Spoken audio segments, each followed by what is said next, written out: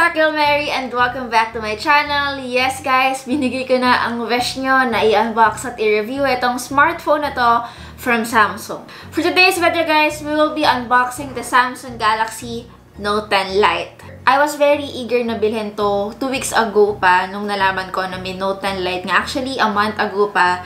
Pero I think Samsung secretly released the Note 10 Lite noong February 14 para hindi masyadong alam niyo na maapektuhan yung pre-order ng mga bagong Samsung Galaxy S20 series and yung Flip. So, this is the Note 10 Lite and kamukhang-kamukha niya yung packaging ng Note 10 series, yung ating flagship version. So, the one that I got guys is the Aura Glow. Kinuha ko to kasi syempre mas kamukha niya yung Note 10 Plus.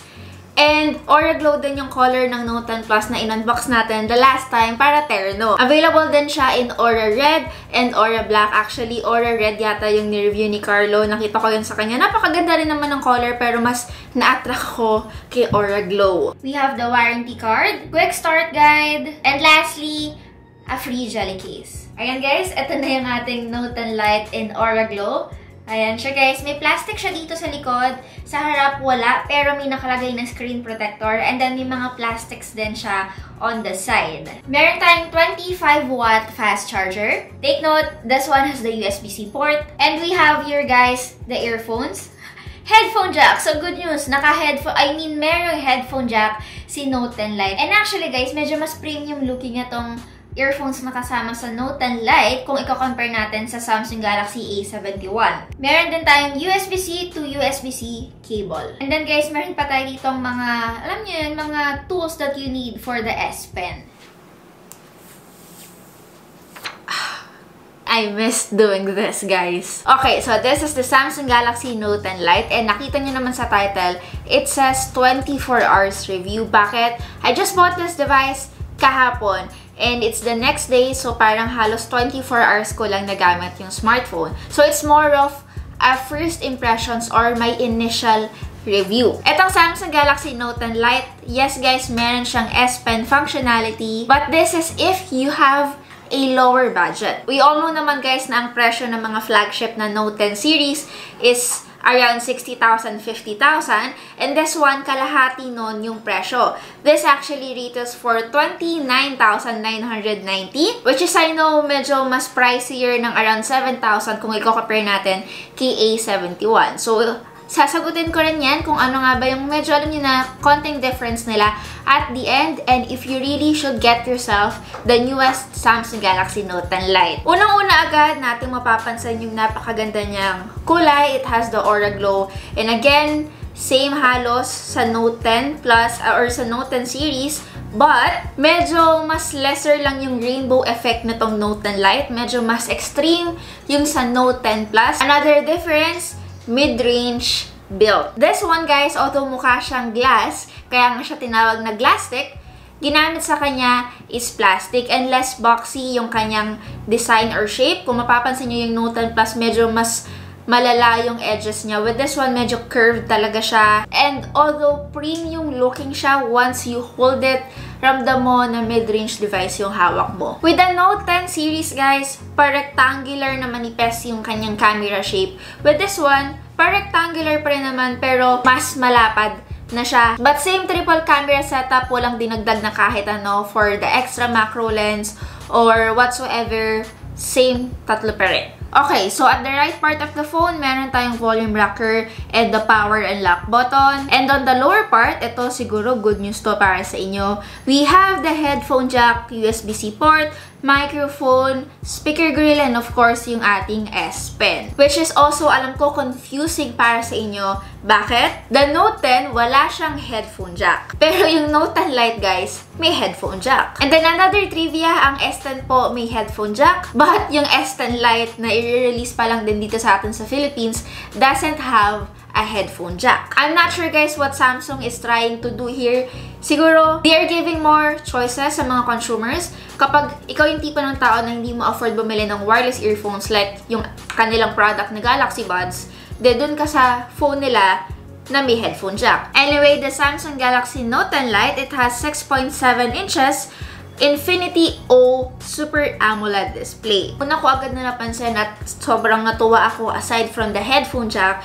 This one, meron na siyang flat display guys, unlike the Note 10 series na curved. Good news and medyo dagdag pogi points for this Note 10 Lite. Dahil some consumers, reason ko ba't di nila binili yung mga Note 10 series dahil although alam niyo na they prefer the S Pen, they don't like na meron siyang curved display. Ako rin guys, natuwa ako na may flat display na siya dahil mas prefer ko gamitin yung S Pen sa flat kaysa sa curved. Wala siyang 120Hz screen refresh rate. It's just the ordinary or regular 60Hz screen refresh rate and wala rin siyang kahit anong IP rating. Ito pa guys, alam nyo ba itong punch hole na ginamit kay Note 10 Lite is actually mas maliit compared doon sa flagship na Note 10 series. So hindi siya ganun ka-intruding or hindi siya ganun na masakit sa mata dahil ang laki-laki ng bilog niya sa gitna. So, perfect lang. Meron tayong dalawang ways to unlock the device. Fingerprint sensor and the face unlock. Sa Note 10 series, guys, ultrasonic fingerprint sensor yung ginamit. While with this one, optical fingerprint sensor naman. Which is why, guys, mapapansin nyo, medyo hindi siya ganun kabilis compared to the Note 10 series. Pero, it works well, but I prefer using the face unlock kasi mas mabilis talaga siya. And kung makikita nyo naman sa B-roll, as in one snap, one pindot lang, mag-open na yung device nyo. The S Pen. Anong difference niya sa Note 10 series? Honestly, wala. Halos same functionality. And probably guys, this is what makes or what separates the Samsung Galaxy Note 10 Lite from the Samsung Galaxy Note 10 series. So kung gusto nyo na alam nyo yun, Harry Potter effect na parang wini-wave mo yung wand mo at gusto nyo ng gyro sensor feature sa inyong S Pen, then this device is not for you. Meron din siyang wireless Bluetooth connectivity guys, wherein pwede nyong gamitin siya as a remote control, like for example, sa camera, sa music nyo. Actually guys, alam nyo rin ba na itong Samsung Galaxy Note 10 Lite is mas mabigat kaysa sa Samsung Galaxy Note 10 Plus. This one weighs 199 grams and then yung Note 10 Plus naman is 196 grams. So, hindi mo masyado nagkakalayo. But yes, mas mabigat po ito. And sa tingin ko guys, ang reason kung bakit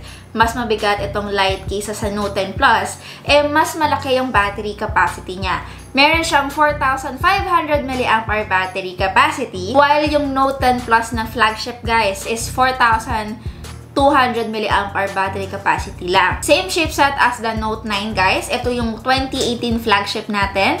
It has the Exynos 9810 octa-core processor with 8GB of RAM with 128GB of internal storage. Sadly guys, base variant 128GB lang. Don't worry guys, expandable naman siya up to 1TB. Transition and multitasking guys is smooth. Wala akong naging problema even when it comes to gaming. Out of the box guys, it has the latest One UI 2.0 based on Android 10. In terms of camera guys, we have 12 megapixels for the main camera. With OIS, we have 12 megapixels telephoto, 12 megapixels ultra-wide sensor. And then lastly, for our front camera, meron tayong 32 megapixels. Actually guys, yung mga photos na pininoduce nitong Note 10 Lite, medyo comparable and similar talaga siya with the Note 10 Plus when it comes to details, colors, dynamic range. But may something talaga guys yung photos ni Note 10 Plus, yung ating flagship, kung i-compare natin siya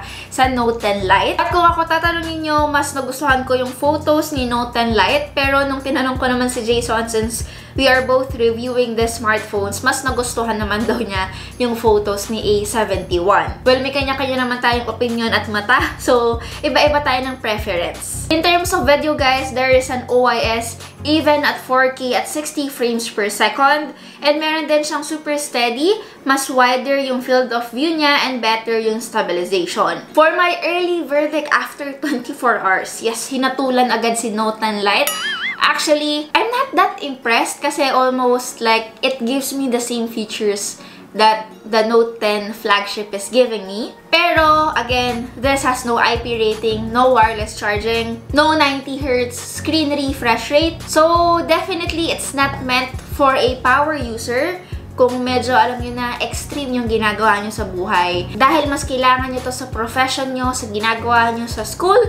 Kung artist ka or whatsoever, then go for this one. It's half the price, definitely. You'll save more. I prefer then the design. It's very 2020. Actually, it's like the Samsung Galaxy A71 with an S Pen nga lang. So that is it guys for our unboxing and review after 24 hours for the Samsung Galaxy Note 10 Lite.